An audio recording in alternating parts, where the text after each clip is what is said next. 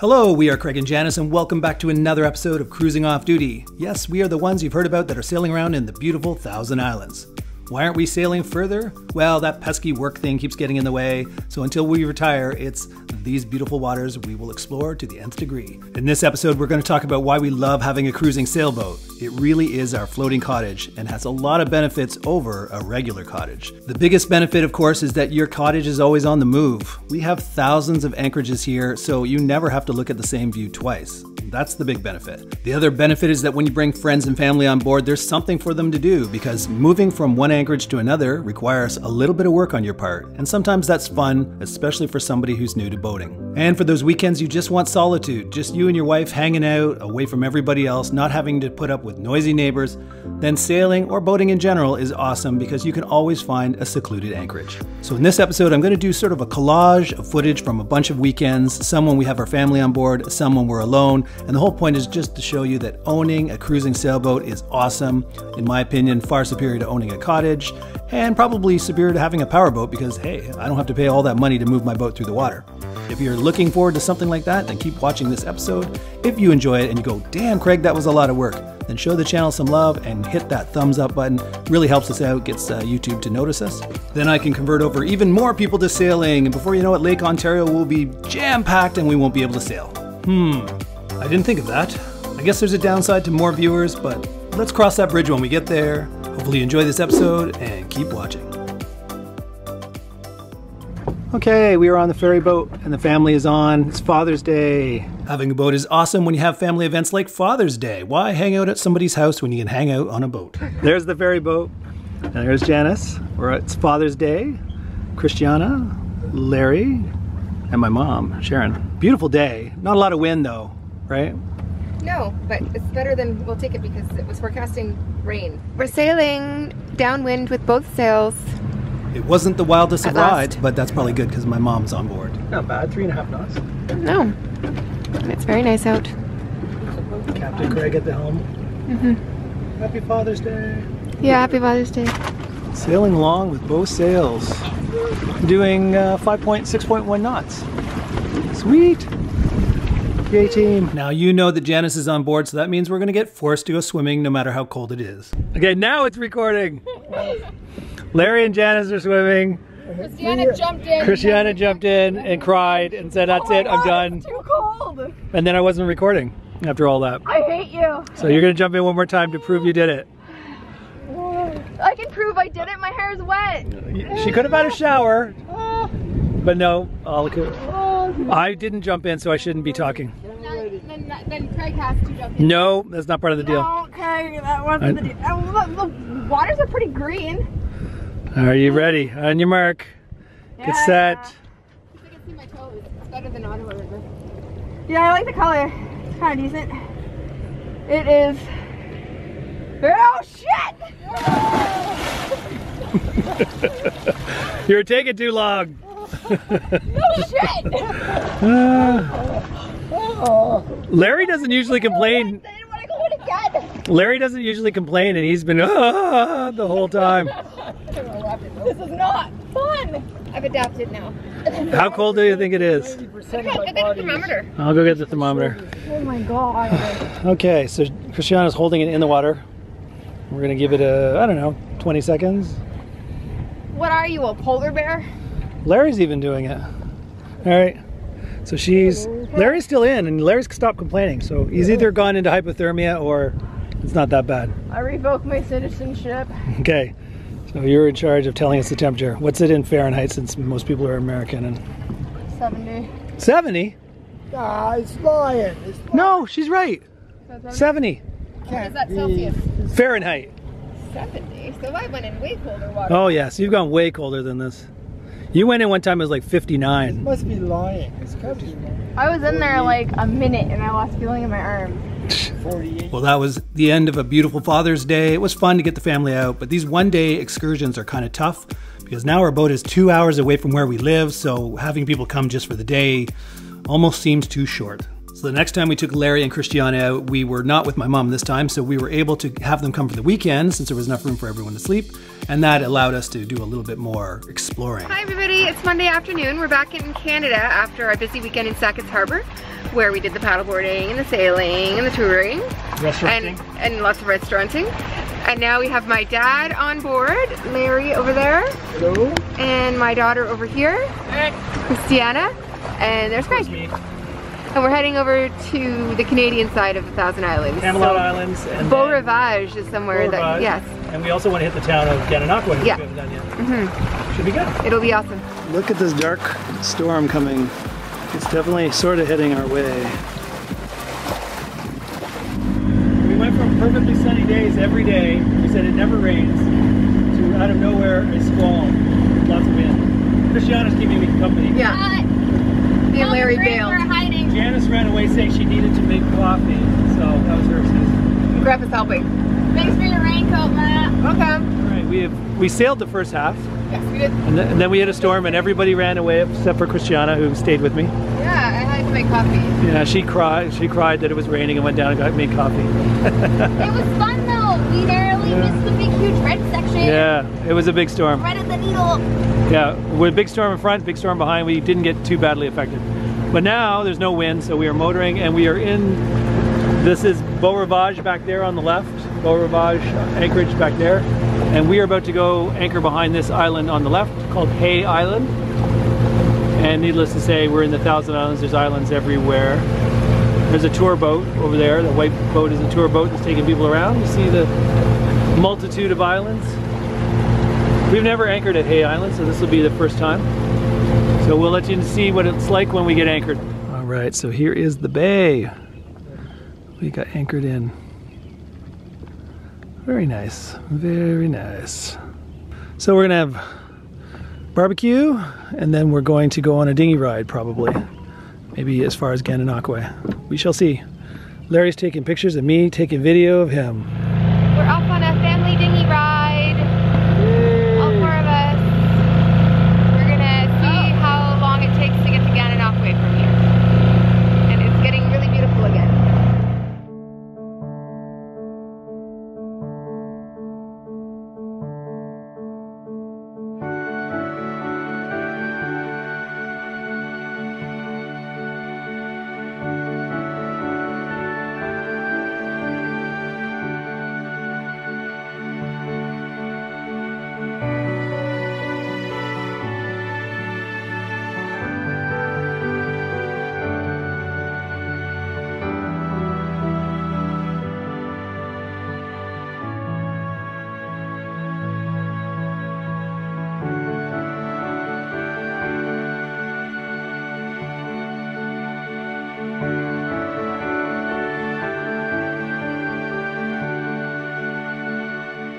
So we just got back from Gananoque on the dinghy. It was very, very nice. It's beautiful.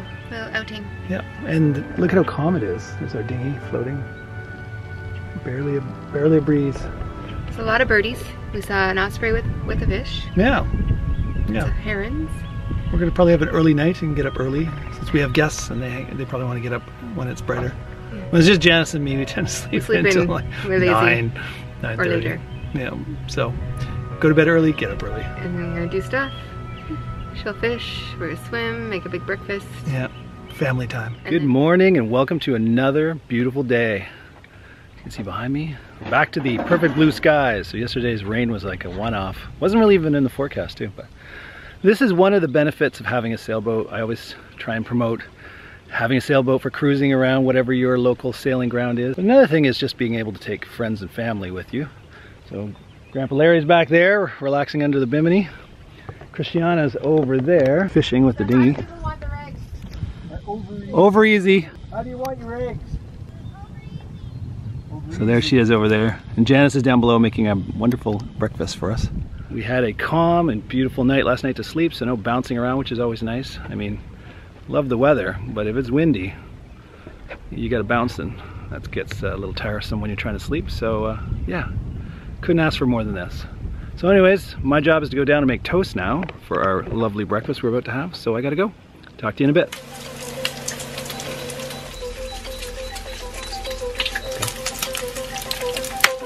All right, so we're all out here. There's Larry waiting to eat once we all sit our butts down.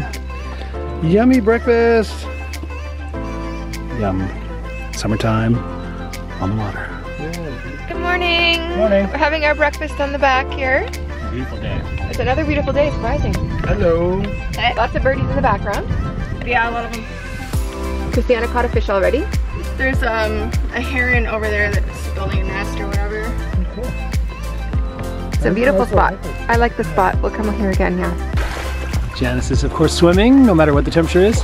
Yeah. And Larry is going to join her. Here's why. Puts his whole head under. Oh, So Janice is going to check the pool thermometer. Does it seem colder than... You can take a guess before you look. I'm getting 75 vibes. It's broken. Oh no, we broke it? There's no thermometer. Oh no, we broke our pool thermometer. Okay, I'm going to say I won at 75. Good job. Scrub a dub You dub! want soap? Are you going to shower in the hot water? Or? No, this is good. Hey, Janice is getting her scrub a dub going on. So we're in the Camelot Islands again with Christiana and Larry. And Christiana. And That's a small anchorage. Craig and Larry. It's pretty cute, but that is supposedly an anchorage there in there. It's pretty narrow. There's another little anchorage here, and that's a federal park spot. Oh, there's quite a few sailboats. It seems like quite the spot for our Tuesday evening. For these federal park mooring balls, there's actually a deposit box that you're supposed to pay, and if you don't, Parks Canada will fine you. The Parks Canada boats do patrol. That one's anchored too. Are they med-moored? Like they all have a bow anchor. Yeah, they are med-moored. They're tied to the trees in the back, and then in the front they have an anchor. Why they're so close together? Yeah, you gotta get really close to shore to be able to anchor because it's still thick. Okay, we are sailing back from the Camelot Islands to Beau Rivage, and I am sailing in between some really narrow passages. As you can see, there's islands. She's taking off everywhere. Oh, there's this And nest. we're looking, there's a nest in the top of this tree with, we think of, It's osprey then. it's an osprey? Yeah, it's an osprey. And I hear babies chirping. I hear baby birds. We noticed the bird sitting in the dead tree, but did not notice a nest full of other birdies back there. There's a lot of chirping going on, but that is osprey. That's how their nests look. So we're getting towards our anchorage. It's very beautiful with like cliffs of forest on these little islands. It's as good as Algonquin Park, I was saying. And Algonquin Park is like my second home. I love camping in Algonquin Park. There's Craig. This is Beau Rivage Anchorage. So we're gonna anchor here for a couple of hours and swim and stuff. Last year we were here, there was a little swan family. So I'm hoping to see swans here. Okay, of course Janice is in. No shock to anybody who watches the channel. Come Christiana! I'm gonna go in now, even though even though I'm not gonna like it. What did she just call me? Did you just call me a big baby? She called me a big baby. I'm not denying I'm a big baby. Larry's like, just get in so I can get out. It's so cold. That's his true feelings. He tells me it's warm, but he's lying. Okay, this is not warm. What are you talking about? Middle of July. This is not. You're not going to get better. That you get. This is the temperature that you got. Deal with it. Oh, crap. Oh, I just threw my bathing suit on, but after hearing that, no. Hey, watch out for the goose. The goose is going to give you a peck in the head. And there's weeds. Cold weeds. It's not as warm as I thought it would be here. It is actually quite chilly. You really? You're not even denying it. You're not even denying it. Oh my God, Janice. Why do you keep doing this to me? It's very good for like endorphins and Endorphins. yeah, She's worried about my endorphin level. good for you. What is an endorphin? I don't You know, the feel good. Like the, Oh, this is my feel-good hormone? yeah. I don't know about that. Okay. So, judging from my stepdad's reaction that was audible from the bathroom, I'm presuming I'm gonna hate my life. No, Once you're in it, you kind of go numb. he's a big baby. This is fun. Once you stop feeling your body, it's not so bad. It sounds absolutely wonderful. You better get in quick because we're gonna go numb soon. Oh, great. All right. That's it. Ew, gross! Oh, fudge! Ew, it's nasty! It wrapped around my leg! Oh! Nobody expected you to jump in. That's gonna make you deeper. Yeah, definitely gonna put you near the weed. Oh. Ew! There are weeds. It is cold. I'm done. I'm done. I'm out of here. If you thought we were exaggerating about the weeds, you're gonna check this out. I think this is the last time we're gonna anchor at Beau Rivage because this is the only place that has weeds like this. So part of lifting anchor sometimes in these places is getting all the weeds off your anchor before you finally get the anchor off the bottom, because once you do, you can start drifting. But Janice has the unenviable task of using the boat hook and trying to get it off the chain. It's only we haven't had this problem too many places, but Beau Rivage is one of them. Yeah. It's very weedy and the chain sort of just collects anything that's blowing by.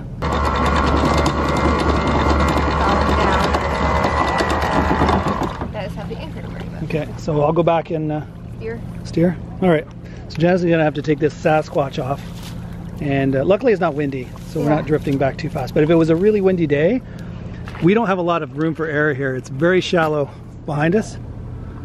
There's like a peninsula that leaves that island and goes out here that's very shallow. So if it was super windy, we'd be moving back pretty quickly. I got a big chunk. Oh, she got the big chunk? Check it out. Check it out, the muscles. Not the whole thing, but... That's still, it weighs a lot, eh? Yeah, I work out here. I know one time we took a Sasquatch. Look, it's bending the pole. One time we had a Sasquatch this size or bigger, and I swear, I had to manually lift it off, and it must have weighed 70 pounds. It was so heavy. All right, I'll go back and make sure we don't drift. That is just certain anchorages, when there's a lot of weeds, that's what you got to deal with. But other than that, this is a beautiful anchorage. And with that, it was time to leave Beau Rivage and head across a big bay called the 40 Acres over to another anchorage called Breaky Bay. We love Breaky Bay. Awesome for swimming, lots of birds, no weeds to speak of, which is going to make Christiana very happy. And Breaky Bay will be our third anchorage of today. Try and do that with your regular land-based cottage. Not going to happen. It was a light wind, downwind sail, so I'm showcasing a little bit of my sailing chops by doing a little wing-on-wing action. It was a beautiful day with the family. This is what every day in summer should be like. Okay, we are anchored here in Breaky Bay. Beautiful day. There's the sun glimmering off the water. Larry and I had some sailing time together, but then the wind completely died, so we had to motor the last bit. Christiana was painting and now reading, so she's enjoying the outdoors. And Janice is just getting her bathing suit on to go swimming yet again. You know, Janice, any chance to go swimming? Are you going swimming? I think I might, yes. Larry is cut from the same cloth. Yeah. Christiana and I probably won't go swimming. So we'll see. I might fish. Maybe. She might fish. Yeah, she might take the dinghy here and go fishing. Maybe we can do a blog of the stars after, because it's so clear. If it is, yeah. Larry can tell us all about the stars. Although I don't know if the camera will pick them up, but Larry can just wax on poetically about the stars that you can't see. So how's that? You can look forward to that. Talk to you later. Okay, I'm going to let Janice lie to the viewing public. She's going to tell us how warm it is again. It's lovely. Oh, it's lovely. It's bathwater warm.